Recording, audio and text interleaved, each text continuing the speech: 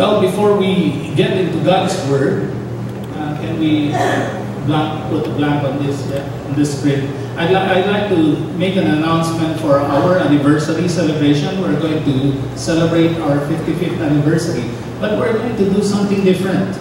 We're going to do a 40-day discipleship campaign, and we are working on the theme, #reality.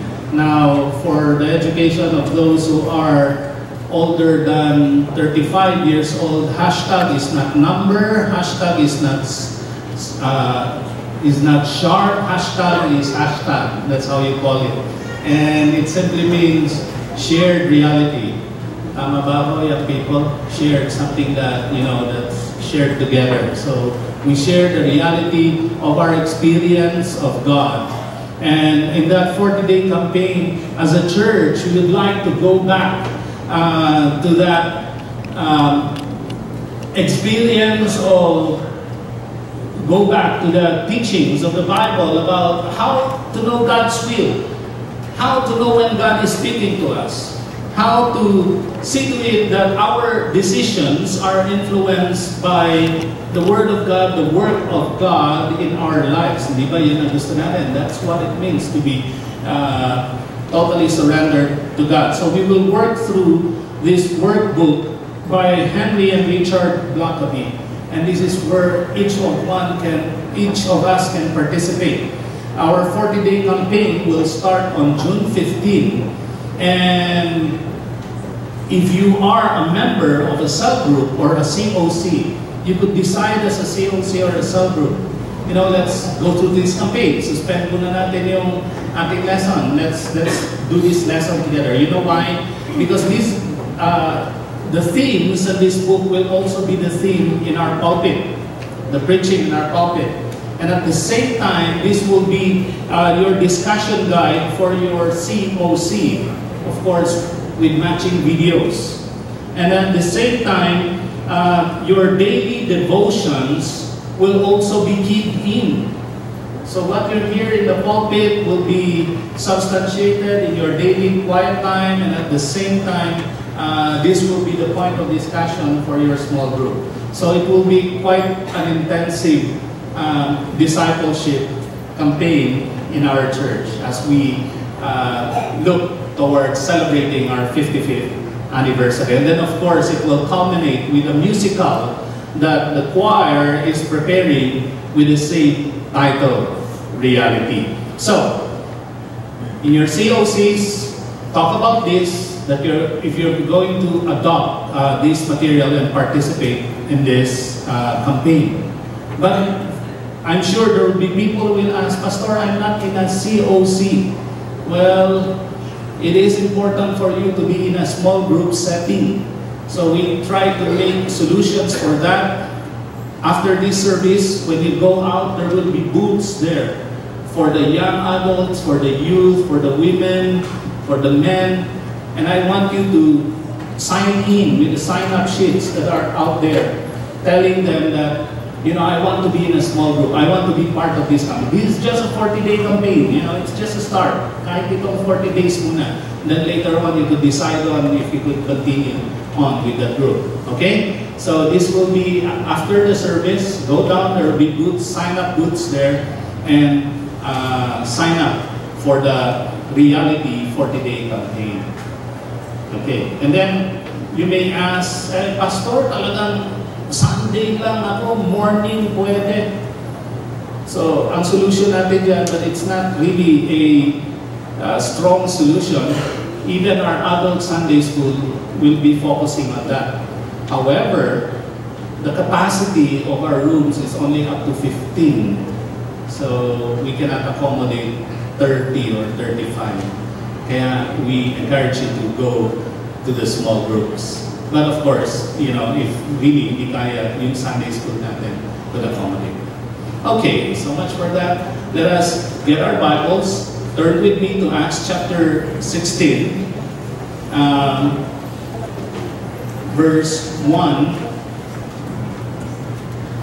and following. And then we are going to read another passage from 1 Timothy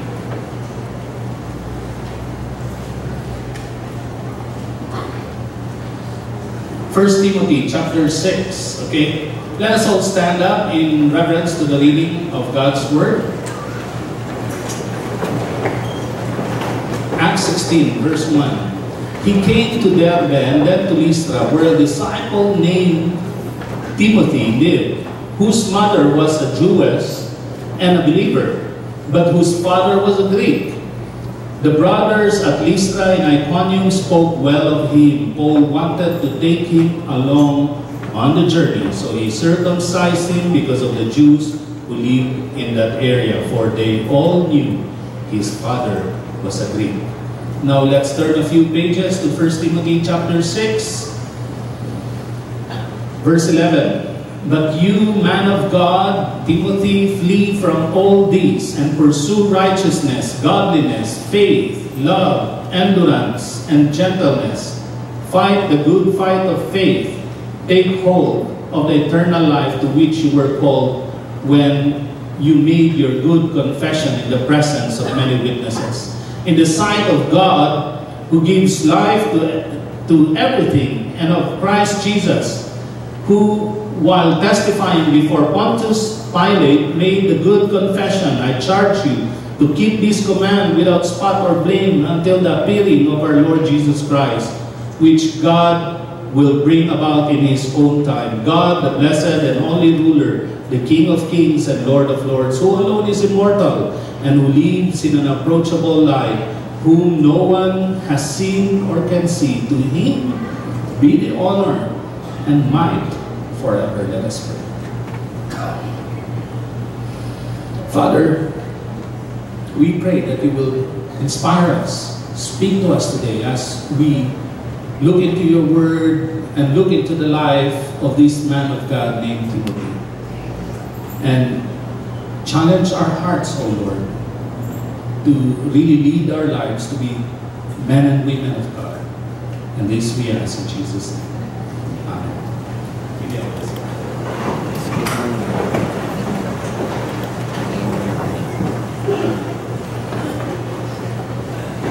We continue on our series on this title, People Strategically Engaged. And we just decided to use this bulletin design for today's, so to prepare us and to promote your participation with the reality campaign. But we've been looking at the book of Acts since January, and it's a very, very interesting journey for me. It's a very interesting and enriching personal journey studying in depth the book of Acts. And then in the book of Acts, there were major players, major characters like Peter, Paul, and of course the Holy Spirit. And at the same time, there are characters there playing a minor role. And we are looking at some of those personalities. Even though they had a minor role, their stories were given very, very short, but they are still being used by God. They are people strategically engaged.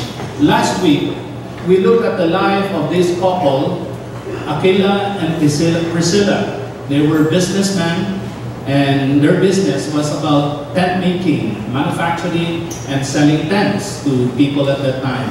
And we talked about their encounter with the Apostle Paul and their 18 months together, how they were discipled by the Apostle Paul, how Paul became their employee. And while working together as employee and employer, Paul, Priscilla, and Aquila also turned their relationship to be a disciple maker, and a disciple. Paul was their teacher, and Aquila and Priscilla was his disciples. And in those 18 months, they matured, and we saw that they didn't leave their business. They didn't turn away from their tent-making profession. They moved ahead with what God has given them as a livelihood. And they still pursued of their dream to live in the great city of Rome. And yet in those times, we could see how God has been moving in their lives and how God has used them mightily In other words, they were never full-time ministers, but Priscilla and Aquila lived as full-time Christians.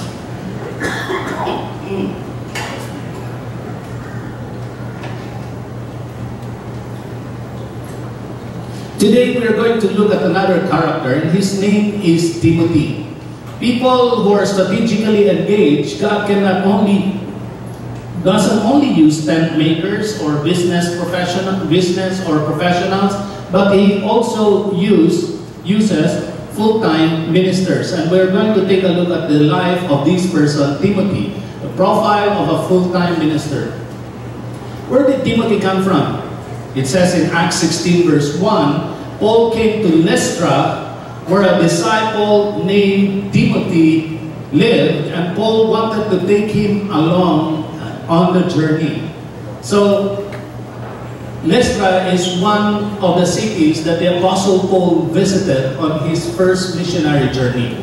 And I'd like you to take note, and I think I mentioned it some weeks ago, that Lystra is practically unreached when it comes with the Word of God. There were no synagogues around. There were no prayer groups of Jews around gathering to pray.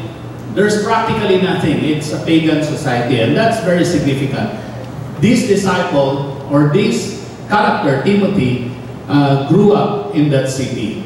And what kind of work did the Apostle Paul give Timothy for his job as a full-time minister, as a member of his apostolic team? The first kind of job that Timothy, we find from scriptures, is that he became the co-author of some epistles, particularly 1st and 2nd Thessalonians. You could read in 1 Thessalonians 1 verse 1, and also the same words in 2 Thessalonians 1 verse 1. Paul, Silas, and Timothy, to the church of the Thessalonians in God the Father and the Lord Jesus Christ. In other words, there were 3 authors in the epistle to the Thessalonians, and Timothy was one of them. Then another thing that the Apostle Paul, another job that the Apostle Paul gave to Timothy, was to become a leadership and a ministry trainer. So this is the strategy of the Apostle Paul. He would come into a city, he would declare the gospel as much as he could. He would stir up controversy, he would stir up their minds and their hearts to respond to the gospel. And then when controversy happens, he will be booted out of the city. But his assistants would be working quietly with him. They will be left behind and they will continue on the work. So what do? They begin to produce leaders for the churches, for the groups of believers that respond to the gospel. Just like this, we could see in 2 Timothy chapter 2 verse 2. It says there, "And the things you heard me say in the presence of many witnesses, entrust to reliable men who will also be qualified to teach others." So what Paul is instructing Timothy, the things that you heard from me, you train other men who's reliable, other people who can do the same ministry so they can continue on with the ministry. And he also says, devote yourself to the public reading of scriptures, to preaching and to teaching. Do not neglect your gift which was given you. You know what?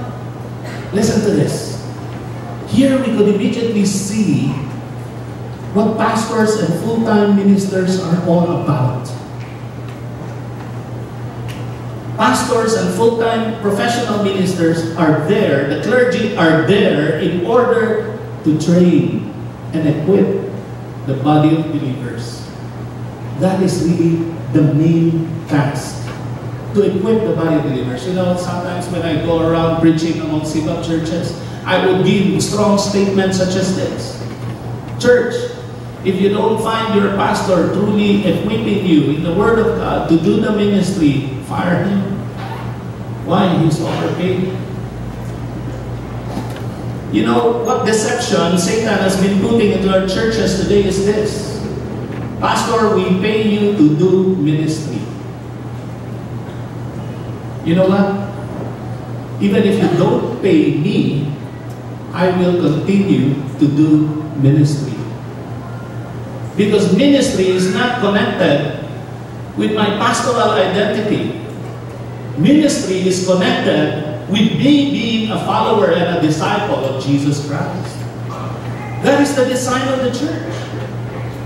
The Apostle Paul wrote in Ephesians chapter 4, 11, 13, he said, he gave the church apostles, prophets, evangelists, pastors, teachers to equip the church so that the church could mature and that the church could do works of ministry. Who does the ministry? Is it the pastor? Yes, he does it along with all the members of the church. I remember in our bulletin here at CCBC, there was one time, I think it was in the time of Pastor John Redman, where he asked the ones who are preparing the bulletin, you put their pastors, Reverend Fred Magbana, Reverend John Redman, and ministers, all the members, just to inject it to us that the people who does ministry are the members of CCBC, are the disciples, the followers of Jesus Christ. And that the full-time minister, the professional one, he ought to be engaged in equipping, training, teaching them the Word of God that they may use it for their maturity and for ministry as well. So, that's the work of Timothy. By the way, let me give you a little background. When Timothy was given this job, he was already 30 years old, quite a young man in the olden days. And at the same time, listen, he was still a 1-year-old Christian. 12-month-old Christian. Alam niyo, pumunta si Paul doon sa Lystra. When he began evangelizing Lystra, Timothy was one of the converts. He stayed there for a few months and then left and went back again to Antioch and then reported back to Jerusalem. When the Jerusalem Council met and then they made this decision, that the Gentiles are part of the family of God, immediately Paul went back to Lystra to recruit Timothy, be part of my team. And that's just barely 1 year or 2 years. So, a person who has been a disciple for that long, but later on we will see how did that happen. It's because of what the Apostle Paul did. So he was also a preacher and a teacher of the Word of God. Another thing is that Timothy was a practical apologist. Pastor, what do you mean by practical apologist? Well, in Christian circles, when you hear the word apology, it could mean two things. One is saying, I'm sorry, and the other means defending the faith. So when I'm talking about being practical apologists here, I'm not talking about Timothy saying, sorry, maingay yung aming drum set. Parang ganun. Hindi po yun. We're talking about defending the faith and protecting the church from false teaching. But look at the instructions of the Apostle Paul to this young man on how he ought to do it. He says, as I urged you, command certain men not to teach false doctrines any longer, nor devote themselves to myths and endless genealogies. I try to imagine myself as a 30-year-old young man, young in faith, and I'll go to these groups, and then I see some teachers, COC leaders, Sunday school teachers, doing wrong teachings. They may be older than me, and I will approach them, stop teaching that. That's not what the Apostle Paul teaches as truth. Stop teaching that. And then if they say, oh, what can you do, young man? I mean, I've been teaching this for a long time. Then Timothy ought to fire them. Then umalis na kayo. Don't come into this house church anymore. Bring your teaching to others, not to this house church or not to this group or something like that. To me, wow, that's a tough job. That's why the Apostle Paul has to write to him in 2 Timothy 4:13, do not let others look down on you because you are young. He keeps on encouraging Timothy, lakasan mo ang loob mo. Stand in the truth, stand in the Word. Wow, tough job. Another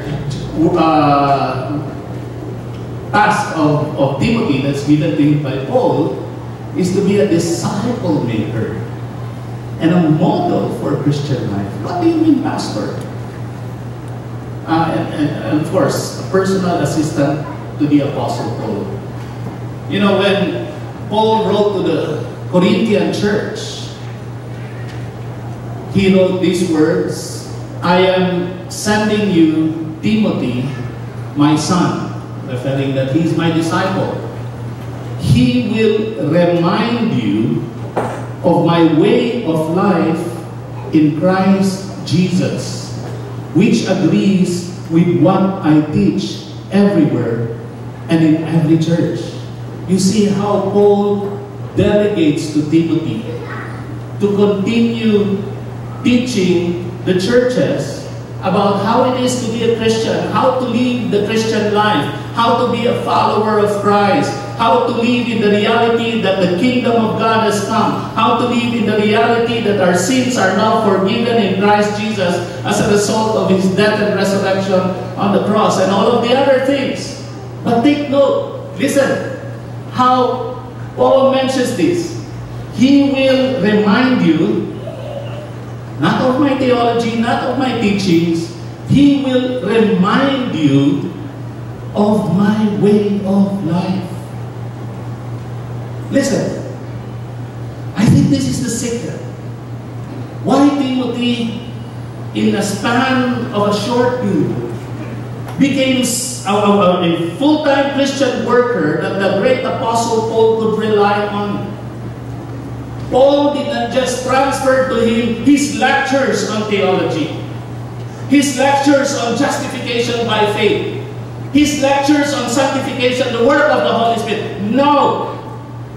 Timothy lived with him and heard and saw it by his very own eyes and interacting with the Apostle Paul, how these truths is lived out in practical day-to-day living. You know what this is called? It's called discipleship. Other brothers and sisters of the Lord, here at CCBC, this is one area that we need to sharpen our capacity to do. We could open our lives in an act of hospitality, building friends, building connections with the people around us, and by them journeying with us, they could see the truth of the death and resurrection of Jesus Christ by the practice of our lives. So here at CCBC, we want to be good not only in our preaching, but even in our practice of the Word. And look at the statement of the Apostle Paul, you know. He will remind you of my way of life in Christ Jesus, which agrees with what I teach everywhere and in every church. So his practice is his preaching. His preaching is his practice. And this is how we ought to be. And this is how every man or woman of God ought to live. And this is how every leader in the church, elder, deacon, pastor, Bible teacher ought to live. And we want to emphasize this. What's happening in the world today is that, you know, let me warn you, they may be good in declaring the Word of God, teaching the Word of God, to the point of very entertaining. They have their fun following. But if you look deeply into their lives, you know, it is never integrated. Their life will have another practice.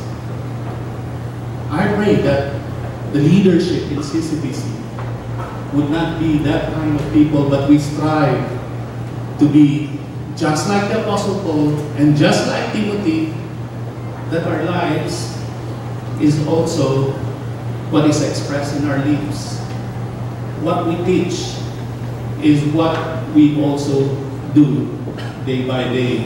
It is consistent. there is integrity. That is what is needed in the world today. In the world where people would lie and earn billions and billions of pesos. In a world where people would deceive and they get to be rich and get the privileges and the entitlements in this world, we need to live in the truth and to live in genuine integrity.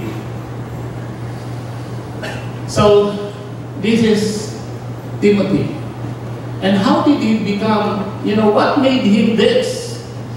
Again, where did his education come from? How was he able to accomplish this? As I have expressed to you earlier, he was personally taught and tutored by the Apostle Paul in the New Covenant in Christ by being a follower, a close follower of the Apostle Paul. Then second, he was tutored by her own mother, Eunice, and grandmother, Lois, in the Old Testament. 2 Timothy chapter 1 verse 5 goes this way. Let's read together. Sabi niya, I have been reminded of your sincere faith, which first lived in your grandmother Lois and your mother Eunice, and now lives in you. Alam niyo mga kapatid, another passage before I go on. As for you, continue in what you have learned and have become convinced of, and how from infancy you have known the Scriptures, which are able to make you wise for salvation. Now, we could see here that even early on, Timothy was already exposed to the Word of God. Through whom? Through his mother and through his grandmother. Ayan po, some pictures of God sa page niya. So, what are some insights that we could draw here? Timothy may have a mixed background growing up.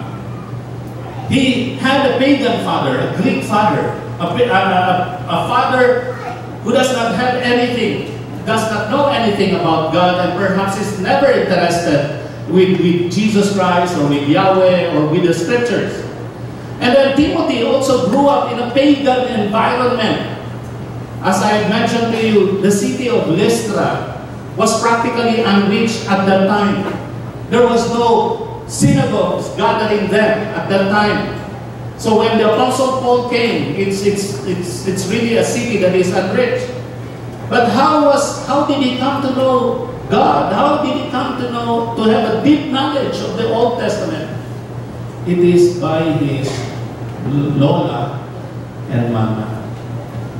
Purihin ng Panginoon para sa mga nanay at mga lola, faithful na gano'n. And because of that, many men and women of God were raised up today. Palakpakan po natin sila.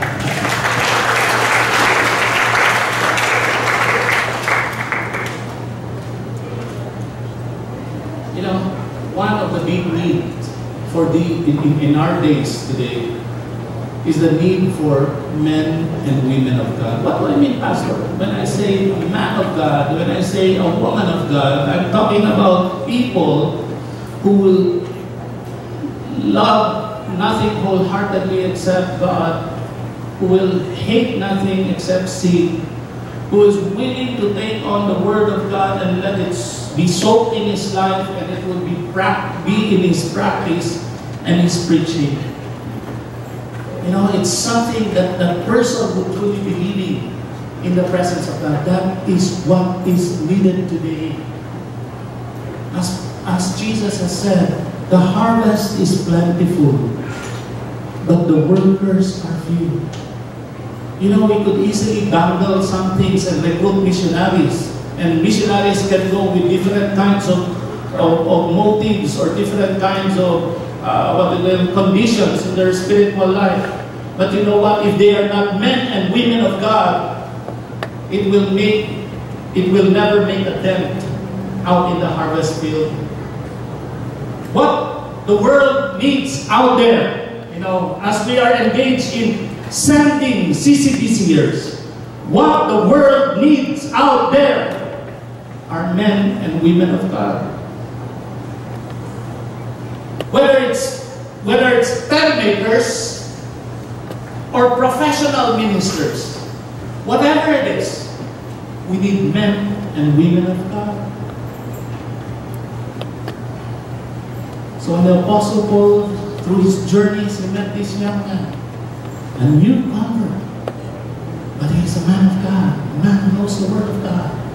His heart is prepared because he was educated by his Lola and his Mama on the Old Testament. So perhaps when the Apostle Paul met him, there was already the anticipation in his heart, waiting for the Messiah to be declared and revealed. And when it was revealed to him, he responded, and to his mind, everything fell into place. So to the Apostle Paul, it was not really difficult to teach him and to disciple him. And he just had to wrestle with Timothy for the issues of his youth and the issues of his timidity.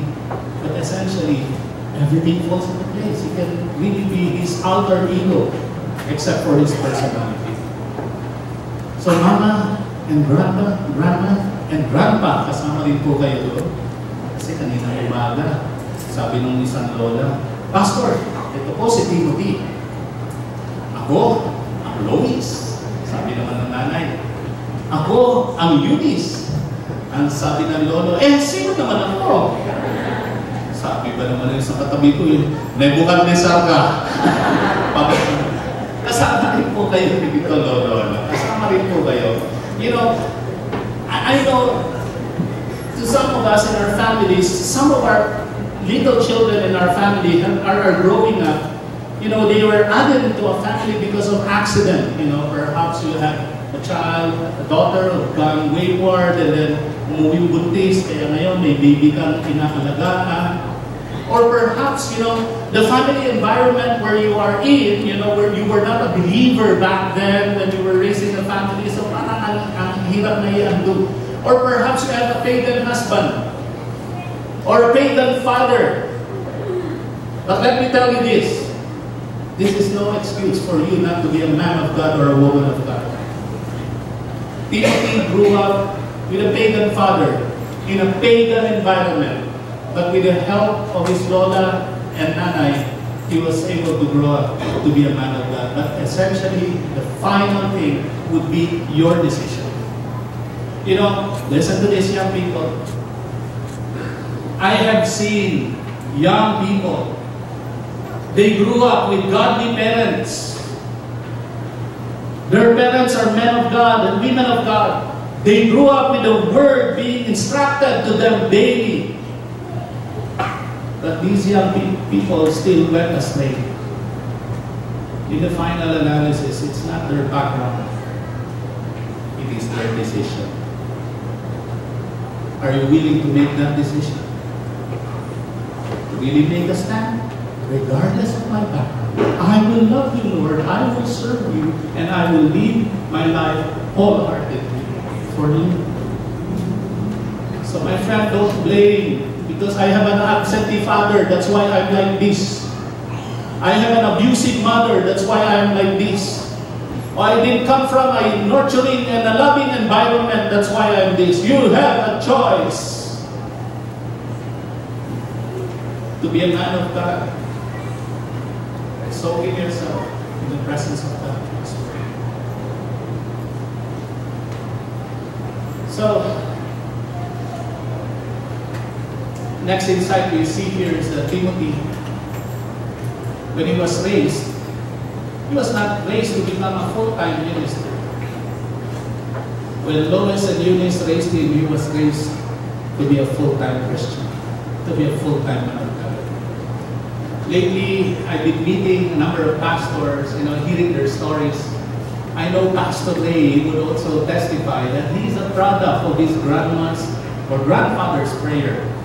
You know, that one day there will be a pastor in your family, and that's it. It's an answer to his prayer. And I'm sure the grandfather's happy. And last week I met this.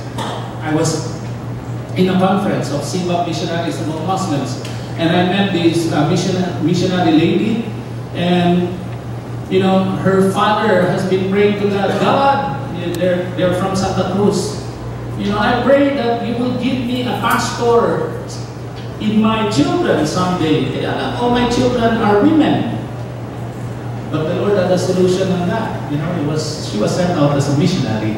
Actually, two of his daughters. So their father says to them that they are an answer to his prayers. But you know what?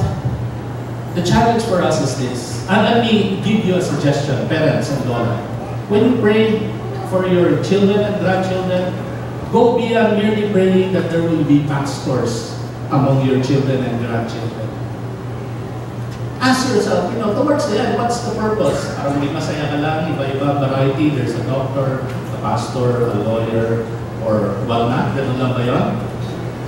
The prayer should be, Lord, I pray that each of these young ones will become men and women of God someday.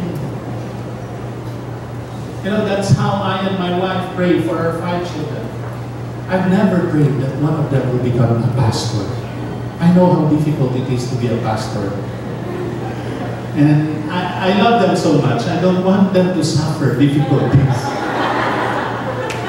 Whatever it is that the Lord will open up for them in terms of their careers, however it is, the Lord will guide them. My prayer for them is that they will become men and women of God. And the thing that will break my heart, listen to this, my children, is that I see them turning away from that. And that is how we ought to pray for this children. And now I've been talking to parents. And how about many of us who are here? You're not a grandma, you're not a mama, you're just one of the young ones. Find the person something. Yeah? You ought to make that decision right now. Be a man and a woman. I'm not asking you to be a pastor. I'm not asking you to be a missionary, although the world needs a lot of that today. But the thing that CCBC needs to send, the kind of people CCBC needs to send, are men and women of God. Are you on the path to be one? Be a disciple. Find somebody to teach you. Find somebody who will lead you in the way of the Christian life. Let's come to the Lord in prayer. Father, thank you for the example in the life of Timothy. Continue to inspire us, Lord, by his testimony, even coming from a very dark background, and yet you have caused him to shine brightly as a light to the world. I pray that you will continue to move in our hearts. I pray that you will work in the hearts, Lord, of those who are making decisions right now, making a resolve. Yes, I want to be the person that you wanted me to be. I want to be a woman of God. I want to be a man of God someday. And I also pray, Lord, for this important ministry of mothers and grandmothers and grandfathers and parents as well. Deepen, Lord, cause them to use their influence of godliness, to inject these values, Lord, to the younger generation. I pray that you will bless us, Lord, as we continue to contemplate on this. Amen.